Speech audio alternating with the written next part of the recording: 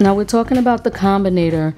I'm going to discuss creating an instrument that you have inside of the Combinator to create it inside of your sequencer so you can do independent sequencing of each instrument. If you notice in the sequencer window, you have one sequencer track for Combinator.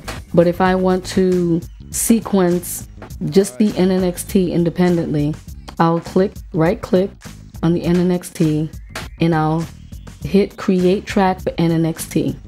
And that will create a track inside of your sequencer window. Thank you for watching me at WinkSound.com. I hope the videos were able to help you guys out. If you have any questions or any new ideas that you want to shoot to me, hit me at Stoney@WinkSound.com. If you want your email featured, maybe I can do a video on a question that you have. Please hit me at the new social video network for audio creatives, WinkSound.